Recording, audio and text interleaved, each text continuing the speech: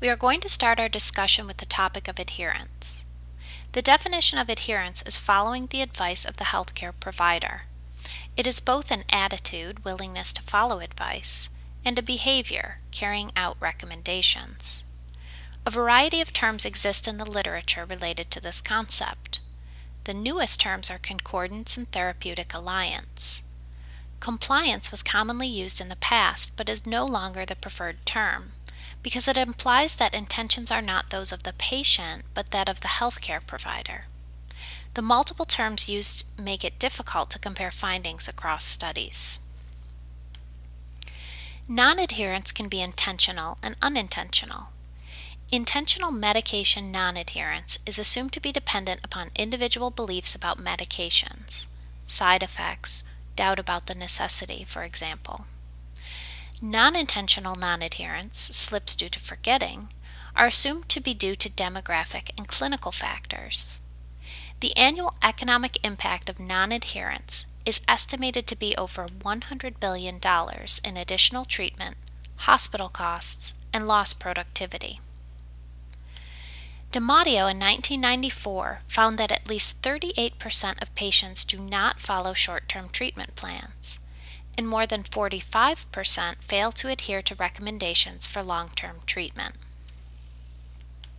There are several theories of adherence: biomedical, behavioral, cognitive learning models, health belief model, and trans-theoretical model.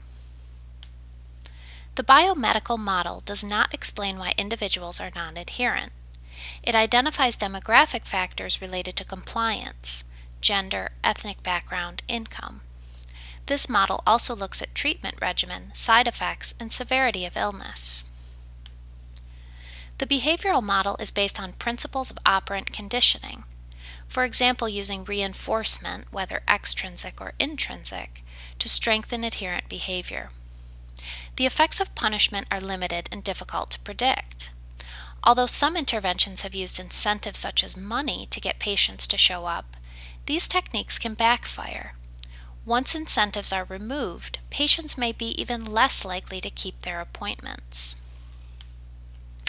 The cognitive learning models are based on many of the same principles that underlie behavioral models and include self-efficacy theory, theory of reasoned action, health belief model, and trans-theoretical model. The self-efficacy theory is a situation-specific concept.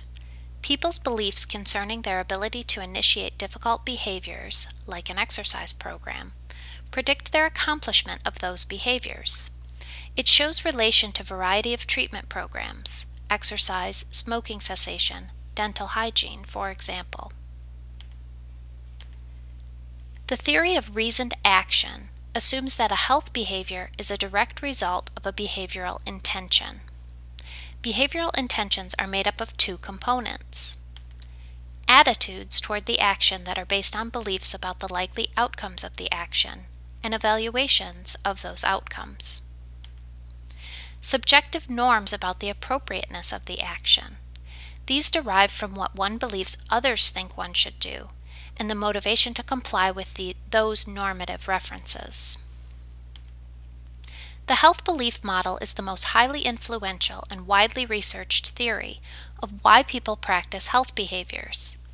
It assumes that 4 interactive belief states influence compliance as well as health-seeking behaviors: perceived susceptibility to the negative consequences of non-adherence, perceived severity of these consequences, perceived cost-benefits ratio of performing compliant behaviors, perceived barriers to incorporating adherence behaviors into one's lifestyle. People are more likely to have regular dental checkups, practice safe sex, obtain regular screenings for colorectal and other forms of cancer, and engage in other health behaviors if they feel susceptible to health problems that might stem from failure to do so. According to the trans-theoretical model, people progress through 5 stages in altering health-related behaviors. Consider this example. A person says the reason she's not quitting smoking is because she's, quote, not ready. The 5 stages are pre-contemplation, contemplation, preparation, action, maintenance. Through maintenance, people continue to be successful in their efforts to reach their final goal. Although it can last indefinitely, its length has been set arbitrarily at 6 months. People move back and forth through these stages in a non-linear fashion.